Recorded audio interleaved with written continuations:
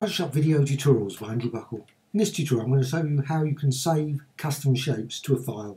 Now, first thing to do, I've got a shape here. So say I decide, obviously it's a circle, but I'm just using this as an example. It could be a much more complex design than that. What you can do, edit and define custom shape.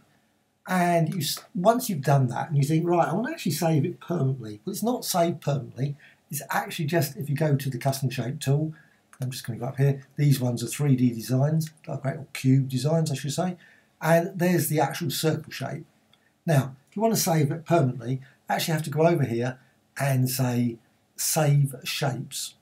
That's the key thing. Just go on the right side menu and there and Save Shapes. And then go, and then you'll come up with, obviously you can save it to any folder, so you can actually select the folder. In this case,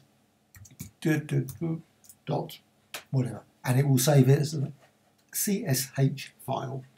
Now, obviously sometimes you might turn around and say, well actually what I want really is to save, don't want to save all these shapes. Well, you can actually delete them. Now unfortunately for some weird reason there is a feature here, delete shape, and it's disabled at the moment. Not certain why.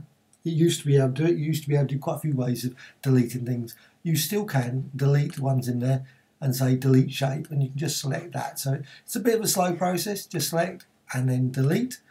And then once you've actually got your set of shapes that you want, just quickly go over there again and say save shapes, and then just obviously just whatever and .csh. Hope you found this of interest. Thank you much.